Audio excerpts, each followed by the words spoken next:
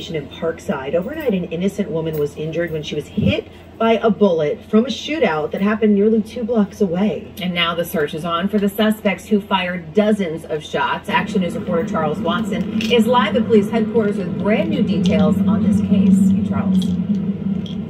Yeah, hey, Aliana and Alicia. Police say they found more than 4 dozen shell casings scattered throughout that scene in Parkside. And now, with no suspects in custody, investigators are now combing through security video in hopes of tracking down the shooters. Philadelphia police are searching for the shooters who fired dozens of rounds on a residential street, wounding at least 1 person. It happened around 11:40 Thursday night on the 5400 block of Wyalusing Avenue near North Conestoga Street.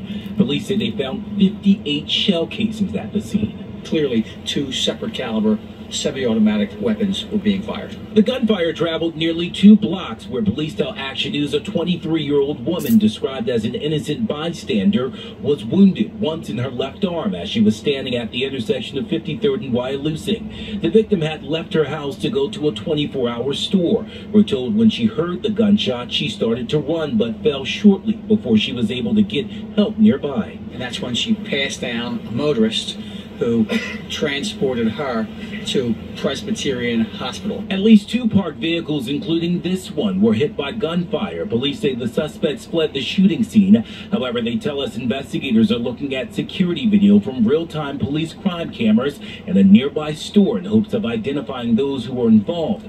Meantime, Chief Inspector Scott Small says folks who live in the area are fortunate nobody else was injured or killed for that matter after so many rounds were fired. We're very, very fortunate that there's only 1 shooting victim who's stable. She's shot in the arm. That's a whole lot of shots fired in this mainly residential area.